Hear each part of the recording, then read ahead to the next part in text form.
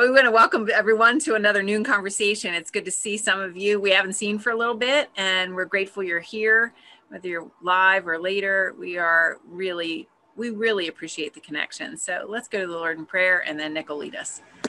Oh, Father, we come to you at this noontime hour on such a beautiful day, thanking you and praising you for who you are, your loving kindness towards us when you came to rescue us when we were still yet sinners and still are, and you continue to be our Savior and guide. So, Father, be with our conversation today. I thank you for each one that comes on this call or watches later. Father, I pray that they would continue to grow as they are discipling others and as they are being discipled, Father, as we want to be the people you want us to be so that we can reach the world for Jesus. So we thank you for this connection together, and I pray continued blessing and protection over Nick and his family as they lead the region. In Jesus' name, amen. Nick. Thank you, Colleen. Appreciate that. And welcome, everybody. So, today we're going to have a discussion and probably not just go around the table. But there's some big things coming up here in the next couple of months, a couple of weeks, couple of months. So I guess to start, let me do this. For those of you who knew Marty Martin, he passed away this weekend. So just letting you know that'll be coming out in the e-news. I don't think it went out yet, but it will be. So I want to make sure I say that right up front for those of you, if you can be in prayer for the family and so forth, that would be wonderful. I just didn't want to miss that as I talk about other things. So the thing I really want to chat with you about is in the upcoming weeks, we are going to be having further movement, let me say that, on the discipleship culture in the ERC. So many of you are aware there is a leadership retreat coming up for the Ad Council and the Commission Chairman. That will be taking place later in July. My challenge to them and the challenge that I will issue to each of you is the same, and that is I want everybody that's attending that particular meeting to read through the four Gospels, the four Gospel accounts, and read it not just with an eye of, I've always read this before, but read it for an eye of what is Christ teaching us and what is our current practice. So from each of your perspectives, I'm challenging you, read the four Gospels, the four Gospel accounts. Sorry. Am I back? Read the four Gospel accounts, but read it with an eye to saying, okay, Jesus taught us this. Are we doing it or are we doing something else? Jesus taught that this is what it means to be saved. Are we teaching that or are we teaching something else? Jesus taught us what it meant to gather as believers. Are we doing that or are we doing something else? And from the collective body, the beautiful thing about it is as each one of us do that and we discern different things and we pick up different things in our own, makeup and wisdom that God has given us, I'm going to ask you to be a part of this process. Share that information. Because, the Holy Spirit may be speaking into you based on your context in an entirely different way than anybody else is seeing it. So I'm going to challenge each of you and anybody watching this video later. I want you to read through those four Gospels with a sharp eye towards what is our current practice, and does our current practice in the churches of God look like what Christ taught? Okay, so that's what I'm going to challenge each of you to do. And I think that you'll find in a prayerful, thoughtful way as you do that, you're going to see some things revealed to you that may surprise you. So, and any input that you have as you go through that, please share it with me. And I will take that input to this retreat that's happening at the end of July, because we're going to be making some decisions on a lot of things, including how we train pastors, what we expect of pastors, what it means to be in good standing as we go forward, because basically what I think you're going to find is we're going to shift more and more from sort of a preaching, teaching centric model to a discipleship model where the pastor understands, yes, they are the preacher and the teacher, but they also are sort of supervising a collective group, a team of people who are discipling people. And if we miss that discipleship part, then literally we have missed everything that Christ called us to do. Because he didn't teach. He didn't call us to simply teach in his name. He called us to make disciples in his name. And so we've got to live this out. We've got to live it with integrity. We've got to show the world if we're going to have any. I had an interesting conversation I think I shared with you a couple of weeks ago at one church. They asked me to come in and talk about revival. And you cannot talk about revival in the church until you talk about discipleship. You cannot have revival in the church until we are the ones living out and showing the world a different opportunity for them. And then as we soften the soil, we start to get more and more people who can become in tune with the Holy Spirit, and the Holy Spirit can move. Now, please don't hear me say the Holy Spirit can't move without us. I am not saying that. I'm simply saying that the scriptures tell us we have an obligation to be the salt and light to the world, to soften that soil, soften those hearts, to allow that revival to move. So let's do our part so that the Holy Spirit can do their part. So that's the one piece of it. Read the 4 Gospels. The other piece of it that we're really going to focus on, and I just ordered a book that I'm going to be handing out to everybody who attends this, that I'm going to expect them to read. It's a very short read. It's called The Discipleship Gospel, and it comes from discipleship.org.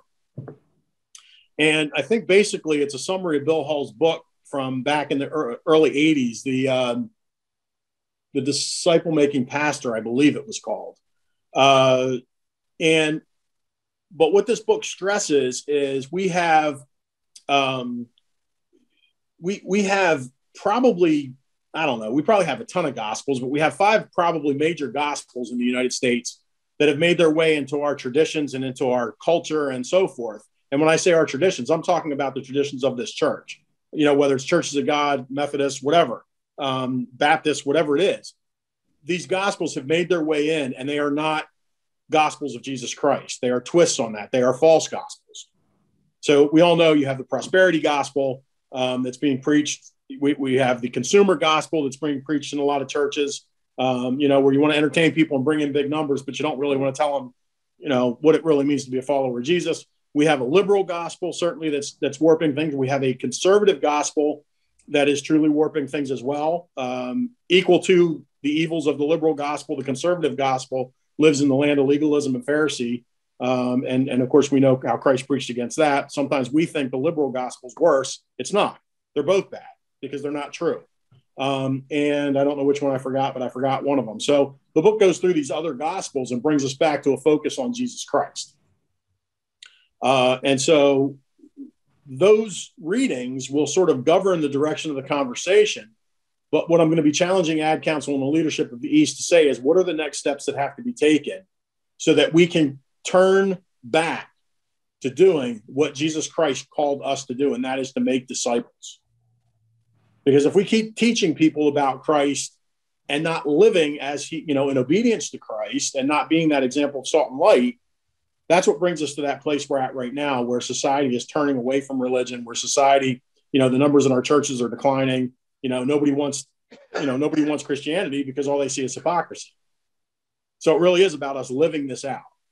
And so that's coming up, and this is big. I mean, this is going to really impact virtually every commission. It's going to definitely impact how we credential pastors. It's definitely going to impact who we let through the door for credentials, because unless someone comes to the table understanding the importance of discipleship and obedience to Christ in their lives, it doesn't matter if they have a PhD, a master's degree, or can quote every scripture, word for word from the Bible.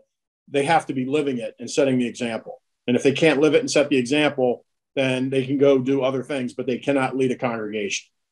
So I hope you hear my intensity as I speak to you, because it is really going to change the way we minister in the churches of God. We are going to look a lot more like Christ and a lot less like society. And so what was the name of that book again? And do you know who wrote it? It's a Discipleship Gospel, and it was Bill Hull, and I can't remember. There's 2 authors that wrote it. He's one of them. So if you want to grab that and pull that link up, it's actually, Colleen, it's HIM Publications, HIM Publications. Will take you to the. Is he the other author? Yes, I just Googled it. Thank you. Thanks, Pat.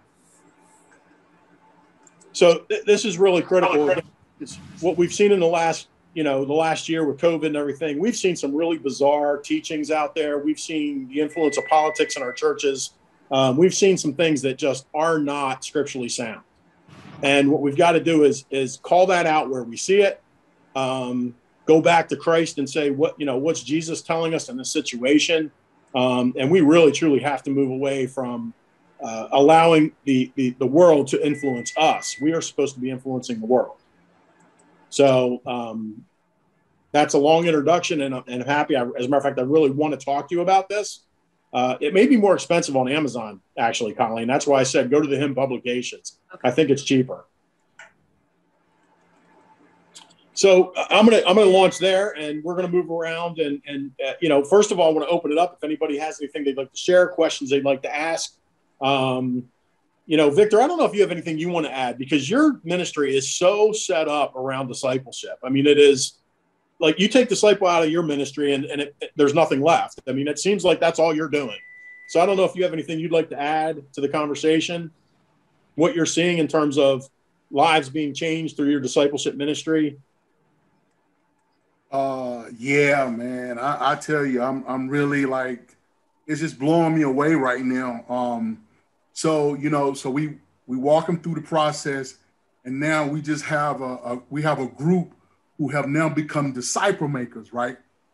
And just recently, I think this was like last week, one of those leaders who now is a disciple maker, led her first soul to Jesus, to Christ. And it was one of her co-workers. And it was so funny because, one of the things I intentionally do is that I make everyone lead me to Christ. So they got to know how to lead me to Christ. And so, and that's something we do in our training center. And so she was witnessing to this, one of her co-workers, and she was like, well, she was tired, all those things. And she was like, well, do you want to give your heart to Christ? And the lady said, yes. And it like blew her away, like, oh my God. She said yes.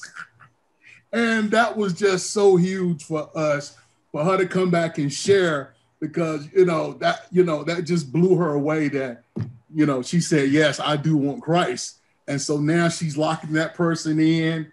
We're getting ready to give her a discipleship book, and now she's getting ready to walk her out where somebody has walked with her. Now she's walking with somebody else now. And so that, that was like, man, that just blessed us last week. And to see this whole process of now, the disciple makers who now, I mean, they hungry too, man. I'm like, that just stirred me up, when I got that call, and just to hear her tell that story. So yeah. And we're excited that, we're sending. And so, I'm looking real soon. I'm getting ready to start to get back out a little bit, and I'm going to be going to our new locations that we're planning, our micro churches, and there and several of them are in different states. And so I'm excited to see multiplication and all those things, but it takes time, and that's one of the things I can't emphasize enough. It has to be relational. And it's a process, and accountability. And now we're really seeing the fruits of, we were intentional through COVID. And now, we had an ordination a month ago, and to see the ordination and see people just, growing and stepping up. So yeah, so that's kind of where we are right now. That's great, Victor. And I want to, for those that may not be aware, I mean, the ministry that Victor's conducting right now, I want you all to take a look at it. And I think Victor, correct me if I'm wrong, but you're going to be one of the stories that's going to be told, I think, through the videos that we'll be able to share. Yes. All right. So, but y'all, I really want you to see this, because what Victor's doing is very different than what's happening in a lot of the churches. A lot of our more traditional churches still tend to be sort of that church-centric thinking, which is not wrong by any means. It's just what we're used to, right? Victor offers this alternative, basically. So he goes in, and I don't want to make it sound like it's simply the prison ministry, because I think it's a lot more than that. But, he goes into these prison ministry situations working with people, but understand it's a screening process first, right? Come to the table. I'm going to see what you've got. There's a screening process first. And as they walk through the first phase of this program, Fathers on the Move, there's this understanding about the heart of that person, understanding about, you know, are they sincere? Are they playing games? What are they doing? What are their skills? These are things we all should be doing, right? I hate quoting something out of a book when I read it fresh, but boy, it really stuck with me. We're looking for fourth soilers, right? We're looking for those that when we pour our time and attention into them, they're going to be the ones that produce 60 and 80 and 100 times, right? And so there's this screening process that goes on. And then if they cut through that, you know, no matter who comes through that program, they're going to be better than when they enter. But now they've also been screened, so now they can move on to other pieces of it. So what you find is he's got this discipleship making program that's in place. And Victor, how many states are you in now? It started in where? North Carolina. Yeah, but yeah. Where are you? Charlotte, where are you? Yeah, it started in Chapel Hill. Chapel Hill.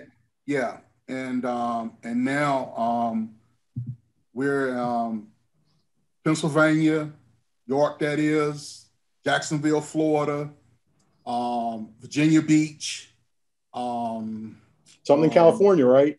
Yeah, we're definitely going to California. Matter of fact, I'm already talking with Timothy Welch, the young guy, the director out in the California eldership. We are already, you know, talking and working things together too. And so, it's really South Carolina. As a matter of fact, we're in 3 cities in South Carolina.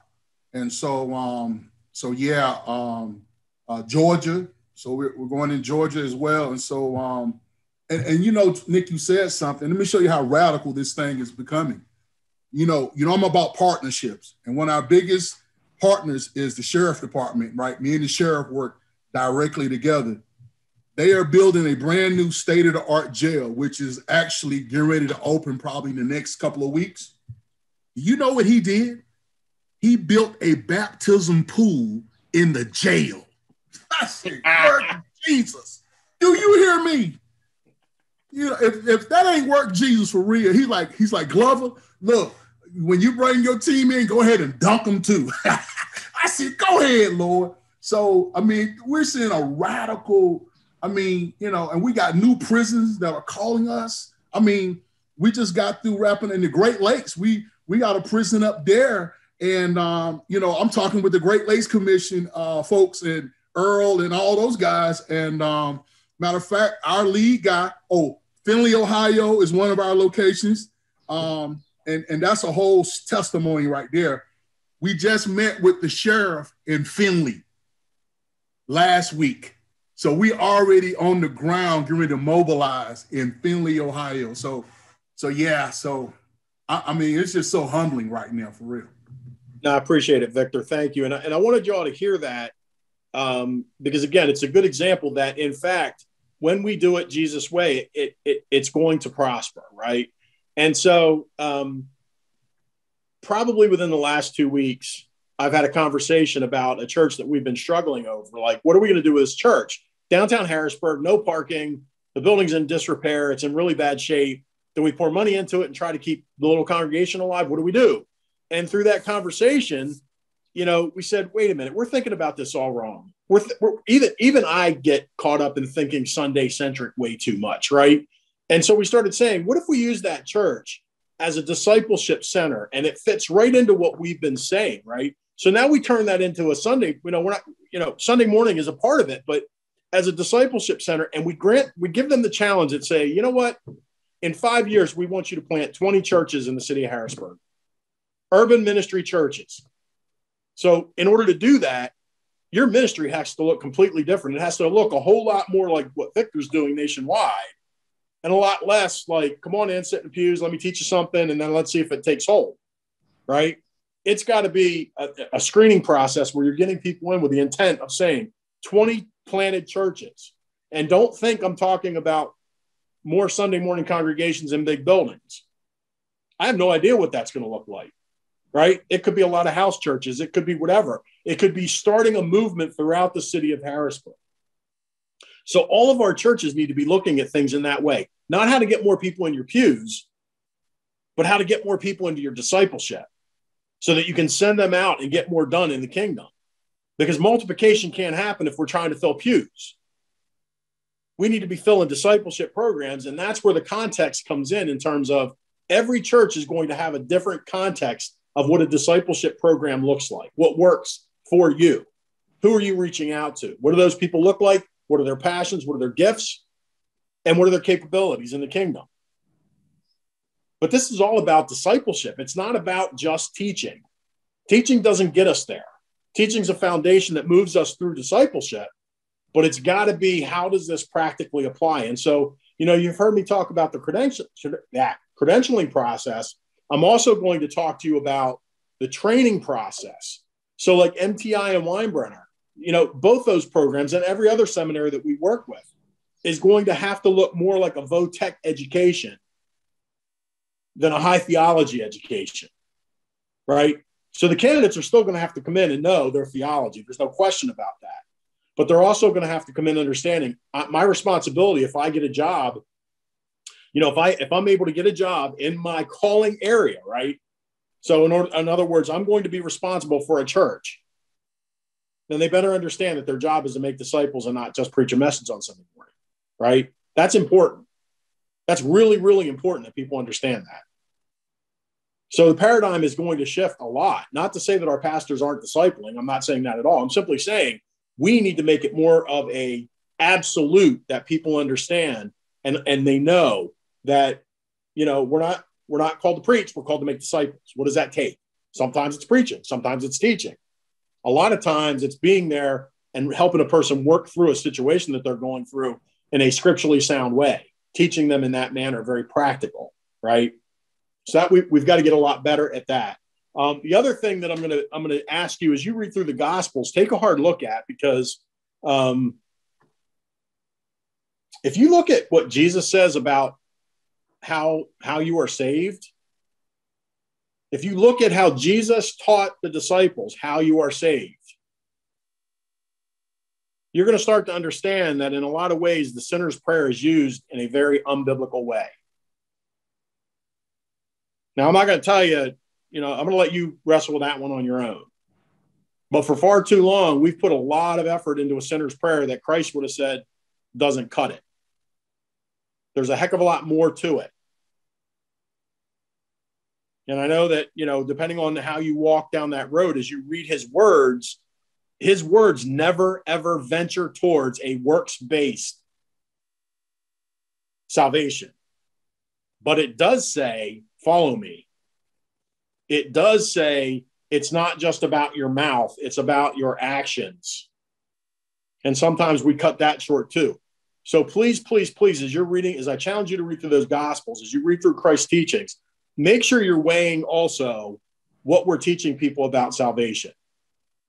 Because the one thing that I personally don't want to have to answer for on Judgment Day is that I never even showed the people that I talked to the narrow path. I never got them there, let alone have them walk down it. But I never got them to the path. They never got to see it because I wasn't being the salt and light that Christ called me to be.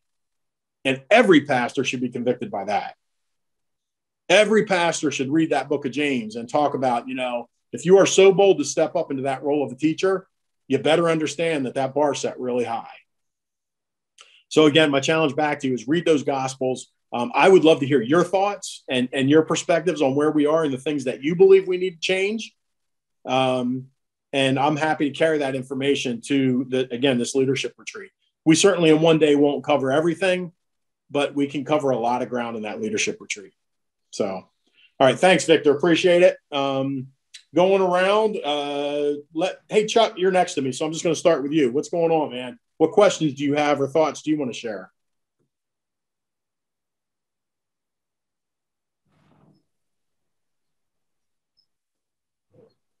Are you with us? Are you talking to me? Yeah. Sorry. I didn't hear the name. No, that's all right. I usually backload staff, but I'm calling you up front. So yeah, I was going to say, Anyway, what would I like to say? I'd like to say that this weekend had really a great opportunity to go to on site to some of our churches with and future churches, including my virtual church and Mike Schooley's church up there in Elmira, and Jeremy Kramer's up there in Elmira as well, and Pat. I had a chance to share a discipling. I discipled Pat yesterday in an ice cream meeting, and I think it went okay. We thought we did a toast to Nick in the middle of our first gulp of ice cream. So, we were thinking of you. And but the one thing, it was just to see Christ worship in so many different ways. And I mean, the hub was incredible yesterday. It was a graduate Sunday, and I told Jeremy walking out, I actually felt I was part of your family, which I think is a key element of disciple making. That we're feeling that I belong here, and that this God I want to worship and I love, and they did it by just simple ways, is showing getting into the graduates' lives and dealing with the issues that they were dealing, and some of the great things that God's still doing in their lives, and the challenges of the future ahead as they graduate and now move on to a couple of them into the medical field. And it was just, it was like I walked out of there just on a high, just thinking, this is what the body should be like, where we're caring for each other, even if we aren't living together physically, we're still caring for each other, and we're loving each other and encouraging each other. And these graduates, these high school graduates, and one was a college graduate, knew when they were walking out of there that they may be walking out, but they're not going to be forgotten. And that body of Christ believers is going to be praying for them and continuing to be the church for them, and to be in their lives as Christ followers. And then we go down and see Pat and all that's going on down there, and hear the great stories. And it was an incredible weekend. And both Dennis Regetz and I just had a wonderful time just seeing the body of Christ discipling each other like it really truly should be. I appreciate that, Chuck. It was funny. Steph and I spent the weekend at Colonel Denning State Park. And as we were driving from there down to Yoakumtown for her to preach yesterday morning, we were passing by all of our rural churches up in that Newville area. And it really struck us about how, when you think about, churches formed around community. Like you said, it formed around family. It formed around community. These were like so many little churches popped up in these little towns. And it was really this intimate network of people who really knew each other well. And that's one of the challenges we're up against now as we get into a society that more and more is like, what I want to say, standoffish. They don't, we're not engaging with each other as much. We don't know each other as well. Community bonds are breaking down. And all of a sudden, churches they draw from large geographic regions, and you just don't have that same level of intimacy that you used to have when it was, okay, new community, new church, new community, new church. Right. And to a degree, that's kind of what we're trying to get back to. When we say about planting churches in neighborhoods of urban centers and stuff like that, it's getting back to those intimate environments where we know everybody, that we know what's going on, we know what their problems are. So thank you for sharing, because that Elmira story is a great one. Appreciate it. Good stuff. Pat Ferris. Live and in person. Yes, sir. How are you doing today? To me, at church, our building's falling down and we don't care. That's just the hub of where we're launching everything out of. To us, the congregation is more than in the building. It's in the streets. It's at the Nobles. It's in the homeless camps we go to. That's where our ministry goes. We were talking to this Chuck yesterday. My ministry is more than that building. I have 7 cookouts I'm going to in the next couple of weeks with members of the building and the other places I go. They've invited me into their yards for cookouts and birthday parties. To me, that's the whole key central. Know the people and not be afraid to say yes. I had one woman say to me, well, I would have invited you, Pastor, but my family, they like to drink and swear, and I don't think how you'd like it. And I said to her, who did Jesus eat with? And she's like, I never thought about that. I says, let me explain something to you. I says, I may not be paid as a pastor, but I'm Southern. We never starve. So if somebody offers up a free meal and a time to fellowship, a time to talk Jesus, guess who's going to be there? Just like Brother Victor would be, right? Free food and fishing. And it's a way to bring God. That's the key. And Nick, you said it. Do we know our people? I just said this to Chuck yesterday. I said, Chuck, I've sat in churches of 200 where it's almost impossible to know the people.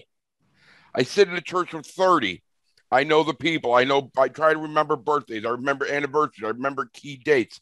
I just try to remember key essential things that make a connection. Hey, it's their birthday. We make a notice of it. I had a couple I married last year in this church. I remember their anniversary. I haven't made a big deal out of it. We got one family that's having a birthday tomorrow.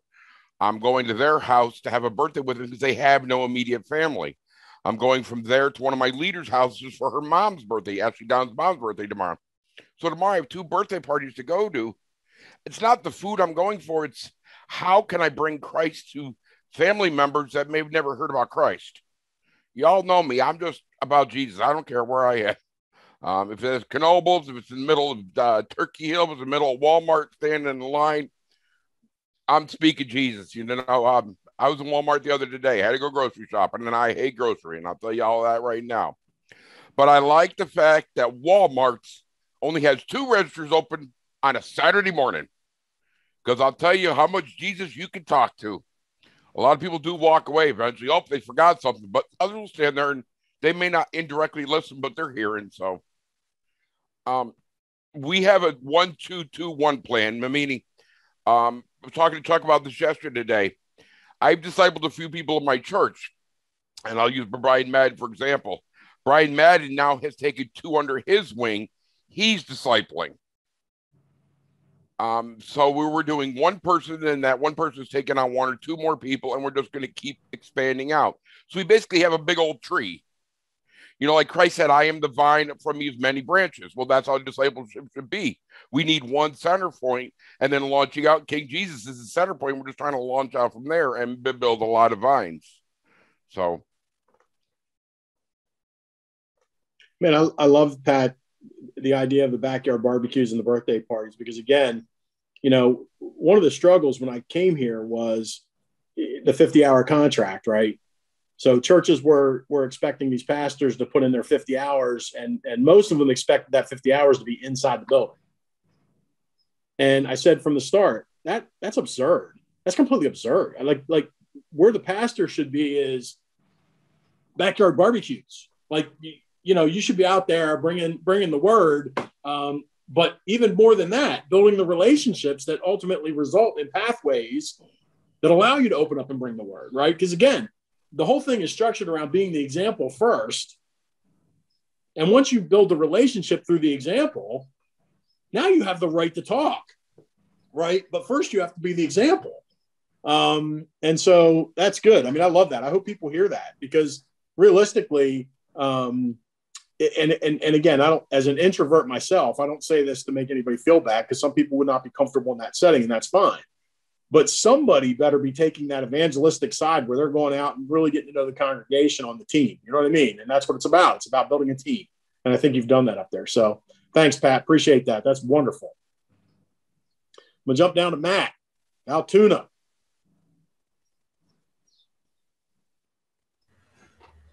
Boy, well, just trying to soak in everything that's going on here today.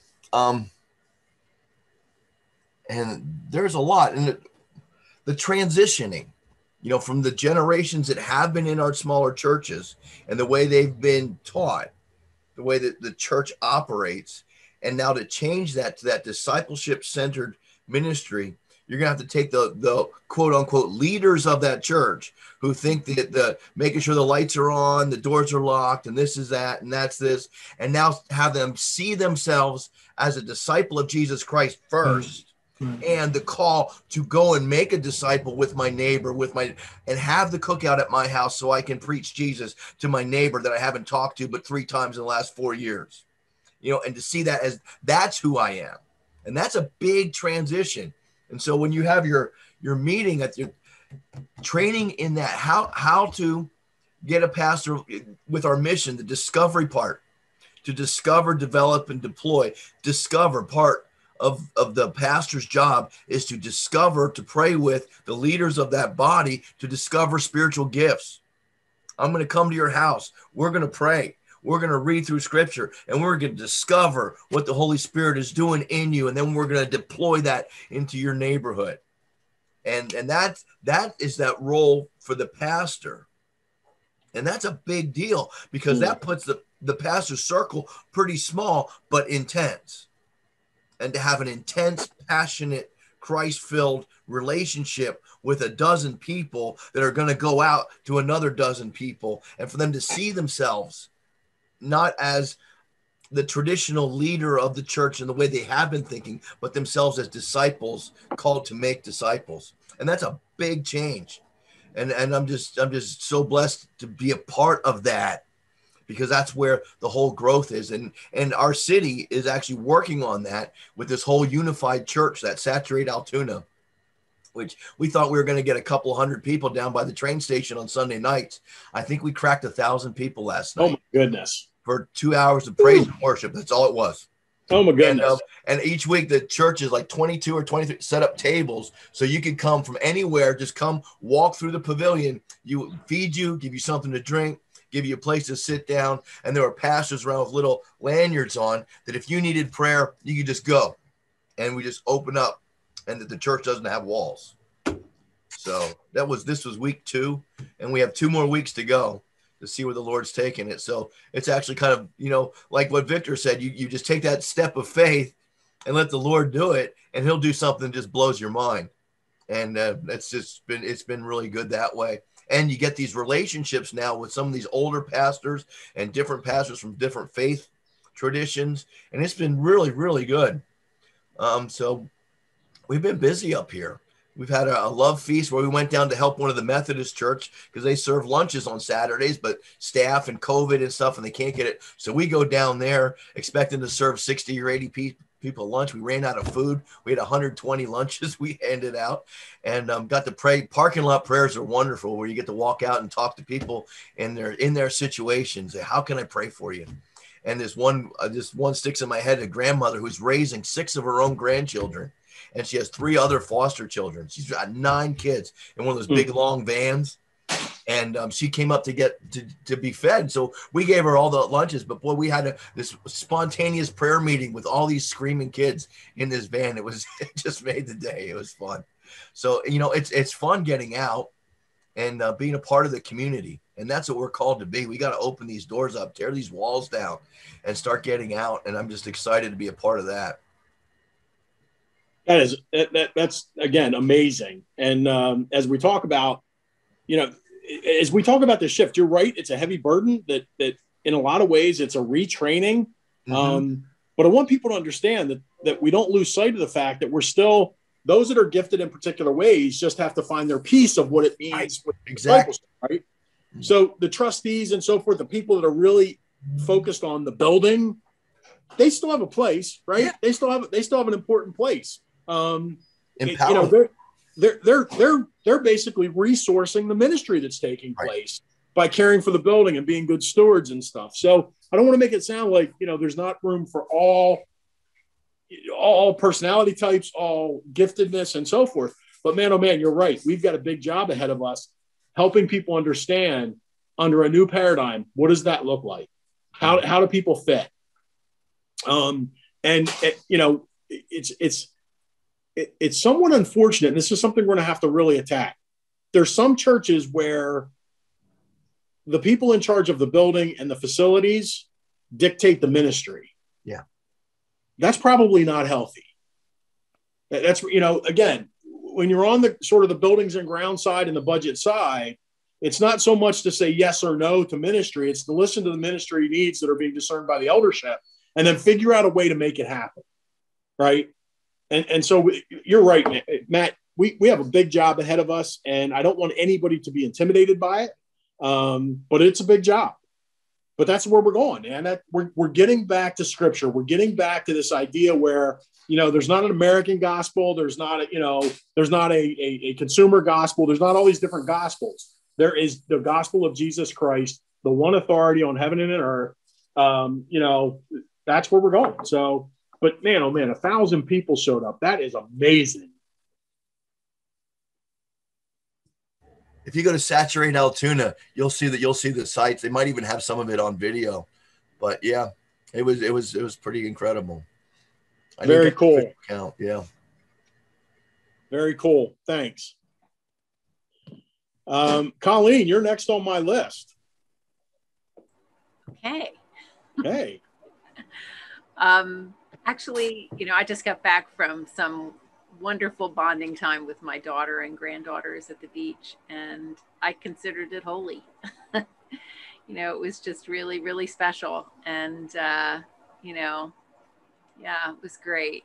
It's just really, really great, relational. I don't get to see them a whole lot because they live in about an hour away. And so it was just special, really, really special. So I got a rest from caring for mom and dad. My siblings came in and took care of them, and that worked out pretty good. A little bit of rebellion on their part, but but it worked out. So yeah, yep. Looking forward to my new role, and starting to get my feet wet with that for looking after the pastors and getting some opportunities, and God's given me some ideas, and I'm excited about that. So no, that's great. And again, there's a lot of pastor care that needs to be done, and we got to get better at that. So I'm looking forward to the challenges before you as well. So yeah. Good to hear you had a good weekend though. Thanks. Quick question, Miss Colleen, what is your new role consisting of? Well, actually what I'm going to be doing, Victor, is it's almost like caregiving for the pastors. So I'll be, linking directly with the Pastoral Family Health Commission and coordinating care and getting resources to the right people who need it or help where they need it, and being intentional in working with the pastors and their families. And if they communicate that there is an issue with the churches, then Dave and I will work very closely together to make sure that the Church Health Commission then addresses the church issues to help the pastor and his family to be healthier. So it's really going to be a very coordinated effort, to make sure that the pastors are not struggling alone, so that they know they're not alone. And, I'm looking forward to it. It might not be me that is necessarily the one person that they would go to, but I'm going to be tasked with finding the right person that should be their person to go to get help, to know that they're not alone. So, yeah. And again, one of the shifts that we're making on how we staff and how we operate is making sure that the pastors who have been disconnected from the ERC, we've got 148 churches. Mm-hmm. And a lot of those churches have very little interaction with the ERC, and that can mean a lot of different things. But one thing we don't want it to mean is that they believe that there's a lack of interest or a lack of support for them. And so one of the major initiatives that's happening right now outside of the discipleship initiative, but maybe a piece of it, and that is building a network.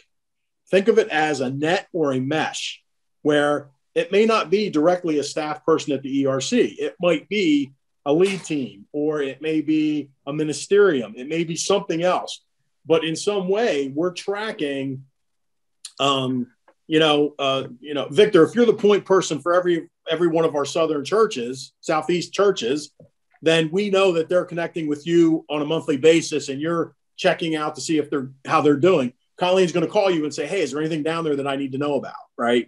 So it may not be a direct connect, but it's absolutely, we need to have a connection to all of our churches if they're part of the ERC. Right. And it doesn't matter where they are. We've kind of, it's so strange to me. It's written in the Constitution, for instance, that every pastor that's ordained has to come to conference. Well, that's great.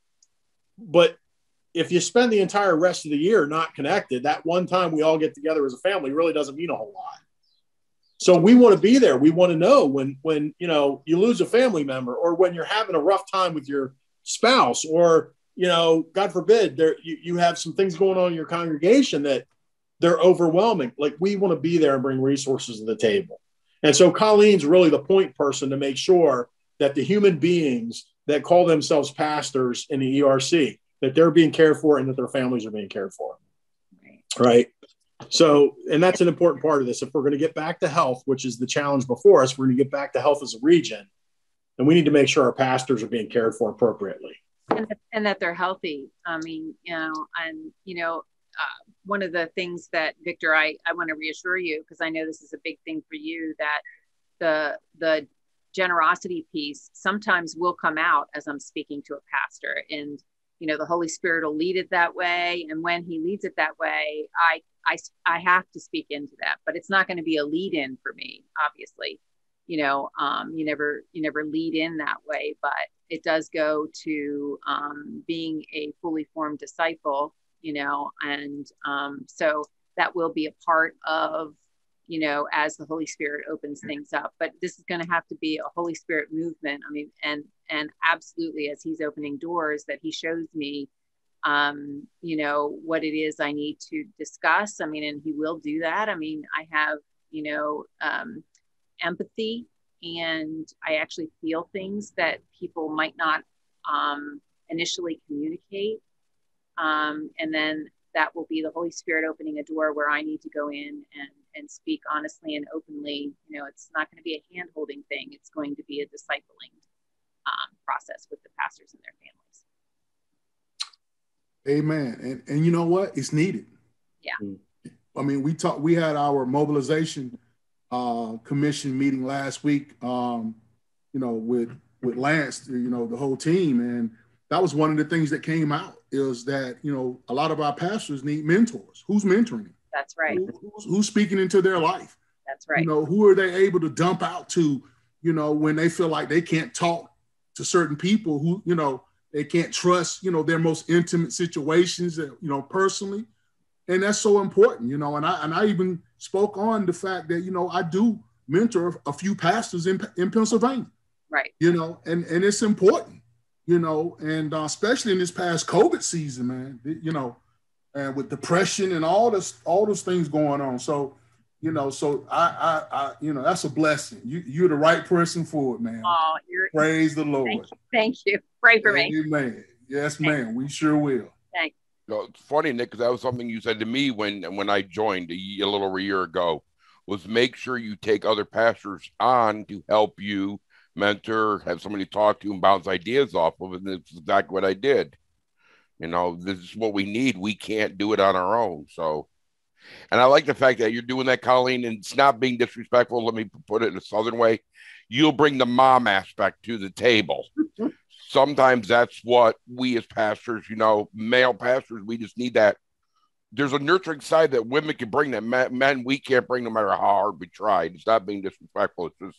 Thank you for that encouragement. I appreciate that, because actually I'm a very fierce mother, and so it'll be sometimes tough love, and but I do it in a way that I think that they'll hear me. So yeah, thanks so much. Yeah, and I think it's important too, just to say this, because again, remember, it's not just us gathered here; it's people that will watch us after. Somehow we have got to convince people that wearing masks as pastors is not healthy, and to some degree, it's a lie, right? So we've got to get people to the place where they have a network around them where they can be themselves. And know that our job, again, if you think about this in the discipleship culture, and I would say probably you all would agree with me, we've not been really good at this in the past in ERC. If a pastor falls down, there's a lot of times where that person's going to kind of be, I don't know, I don't think it's purposefully kicked to the curb, but there's a lot of times where we're just not going to know what to do with that person. But when that pastor falls down, whether it's something they've done or whatever it might be, that's a moment of this. That's where somebody needs to come alongside them and build their brother or sister up, right? It's not a time to turn our backs and run away. It's a time to come alongside them. And whether they can return to ministry or not isn't even an issue. What matters is the human being being cared for. And so we've really got to get to that place where pastors understand we're not trying to I don't even know what to say, judge in any way. What we're trying to do is make sure that support gets to where support is needed. We're trying to make sure that the health and well-being of that human being, we're trying to make sure, because here's another thing, folks, and I got to tell you, I believe this, and I'm not about to start pointing anywhere, but I really believe that there are people standing in the pulpit every Sunday morning that don't know Jesus, right? They think they know Jesus, and they've checked off a lot of boxes to know Jesus, but I believe there are people out there that don't know Jesus. And so don't think for a moment we don't have a responsibility to look inside our churches and help people along when they're not expressing the things that Scripture would say that they would be expressing if they knew Jesus, right? So whether it's the fruit of the Spirit, whether it's, this false front, whatever it is, there's certain things that, if you're going to walk that narrow pathway, there's certain realities that Scripture points out you're going to have to do to be obedient. And so we want to make sure we're building an environment where people can be true to the word and be safe, knowing full well that if something's going on, family issues, whatever it might be, we're going to be there to help. So that's part of the challenge. Let's build people up. Let's not tear people down. And where a brother falls or a sister falls, we want to be there to help them back up. So appreciate that. Frank, moving on to you.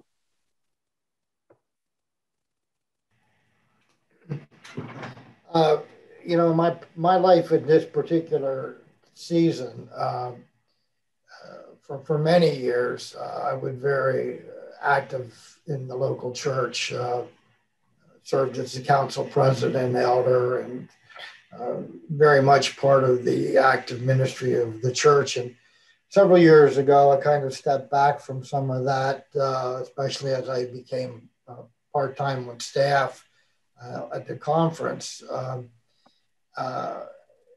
And what I found is while the church is doing a lot of good things, that sometimes the process moves so slowly.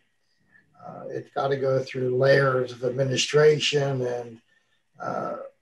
And so what I'm finding, particular for myself right now, is while the church is working through discipleship, I'm actually doing discipleship.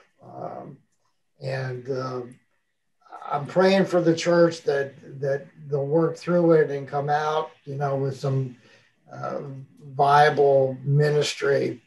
But until that time comes, I just took it upon myself to seek what the Lord wanted me to do, specifically in discipleship, and found some people to disciple and some opportunities to pray for people and to lead them in scripture study and just making an impact on some people's lives. And I got a call from a lady just the other day, one of the ladies that I'm kind of reaching out to. She claims to know the Lord, but, I'm not sure. I'm not there to judge her, but she has a friend that's in desperate need, and she just reached out to me to pray for her. So I mean, at least in her life, I've made some sort of an impact, and that's where I'm at right now in my life. And Frank, that's awesome too. That's an awesome testimony, because I think there are a lot of people that are doing this already. And I think what's really important is, if we're going to change the culture on a Broadway, those that are already doing it, those that already understand the importance of it, really have to step up as the support that Matt even referred to the people who don't quite understand, right? We've, in a lot of ways, a lot of our churches have been run on programs for so long that people think they're great because they checked off all the boxes. And there's other people that can step up and speak into their lives and help them understand, look, but there's more. There's more. It gets even better. Let me help you to see that. It gets even better. And I think, Frank, again, if, I'd do the same thing. If I needed someone to pray, I'm calling you too, because I believe in the power of your prayers, even if I don't believe in the power of mine sometimes. I believe in the power of your prayers, brother. So you just keep doing what you're doing. I love it. Let me do this. I'm going to go to Dean next, but I'm going to say to David that normally I don't call on people if the video's not on, only because I'm assuming that you're working or you're listening in the background. So I'm going to go to Dean next, and then David, if you want to pop into the notes and simply say if you have anything you want to share, I'll get there. Dean, how are things down south? Got to unmute.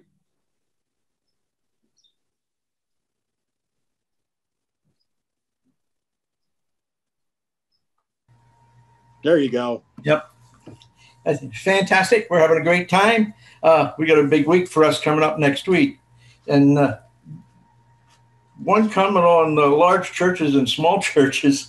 I think Victor's on the move. He's doing all those different things and overseeing all those things. I've learned to really love the large church. One of the things is, though, I haven't spoken in over a year, but that doesn't bother me. Right now, I'm penned in my room because the people in my living room. The catch is we have about 148 churches now, and that's 148 pastors working on messages for next week.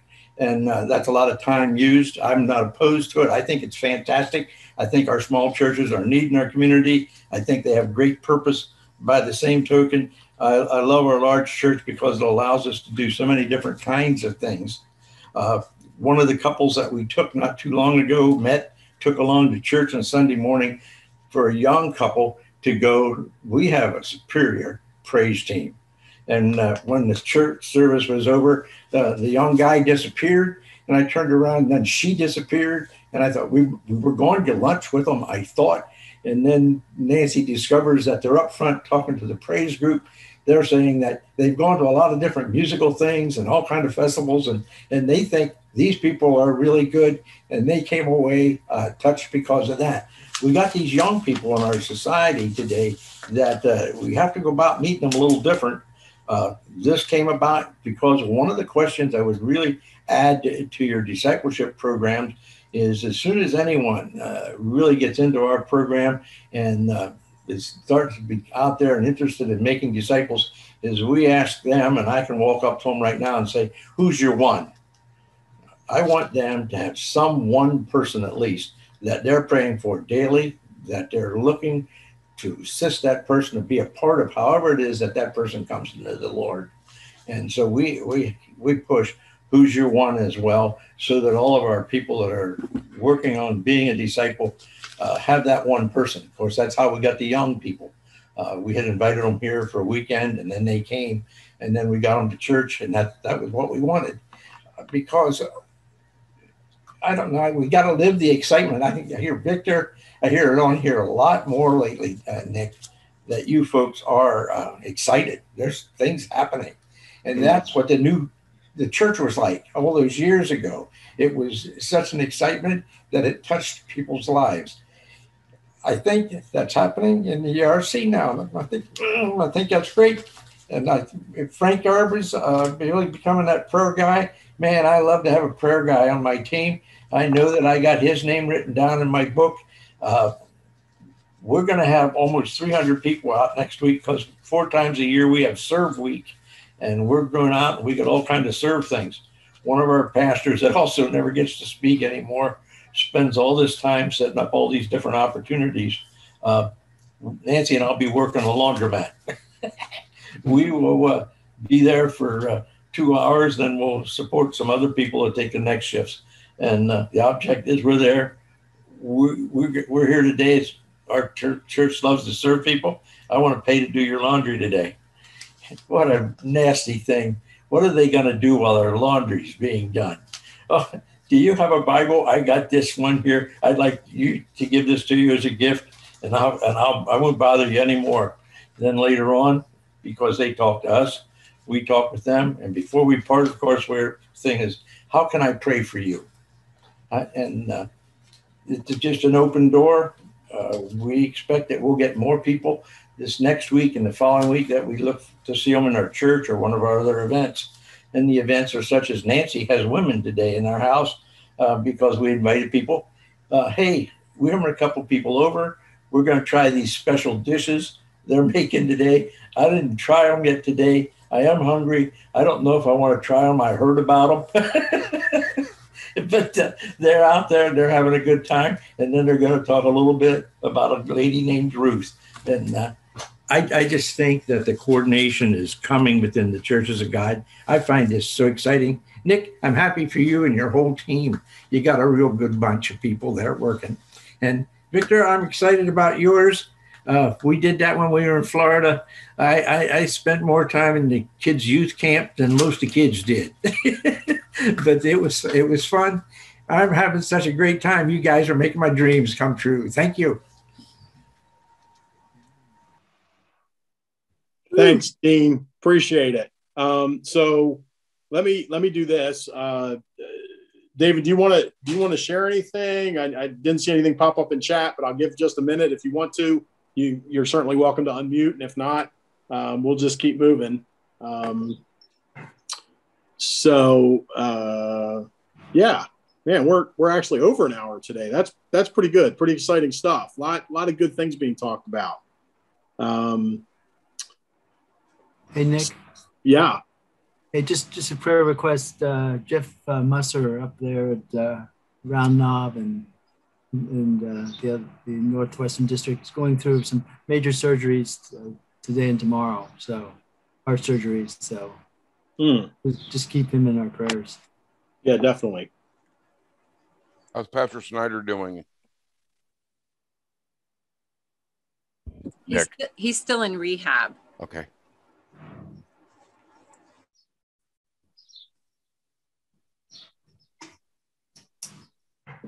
All right.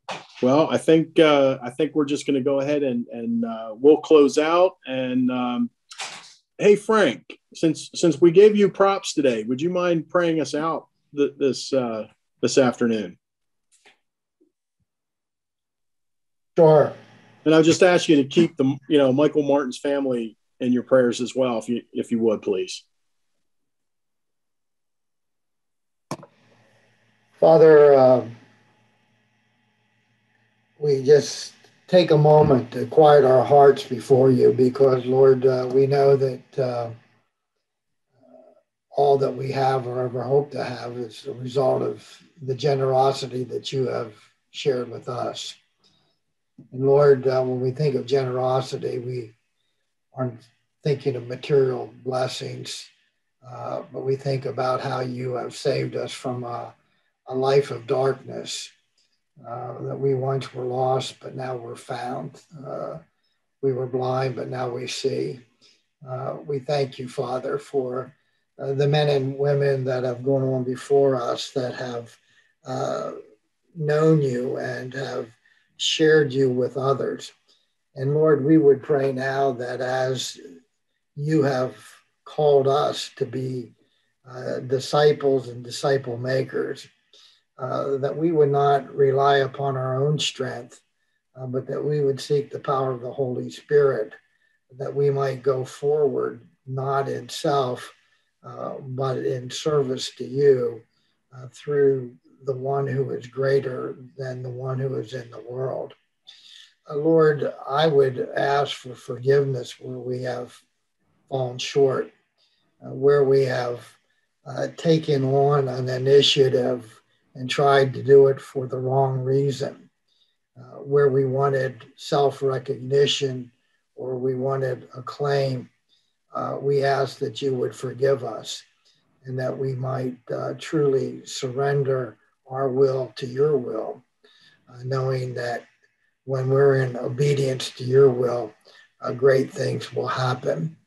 Lord, I thank you for the men and women on this call, for their desire to seek your face, to share with others what you have laid upon their heart. We're excited when we hear about things that are happening in Altoona. We're excited about the things that are happening in prisons. We're excited about big churches and little churches that have captured the true vision of discipleship.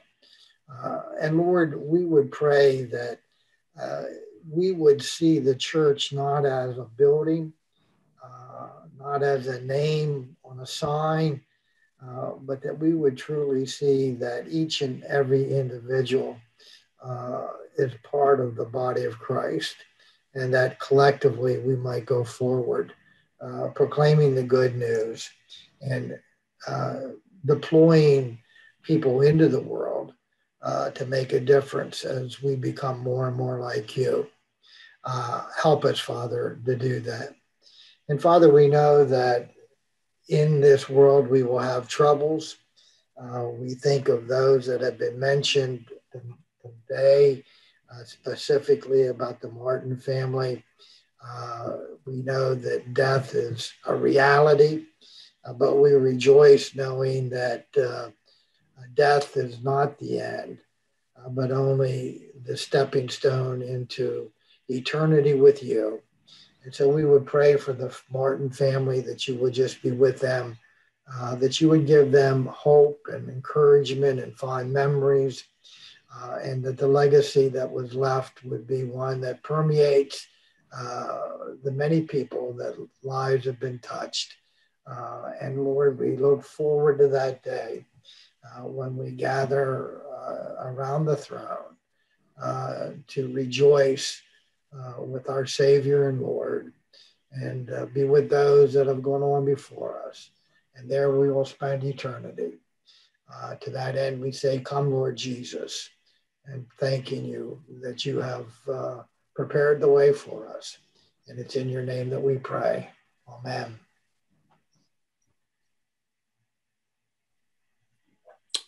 Thank you all for gathering today. I do love it when we can all get together. So just have a wonderful day.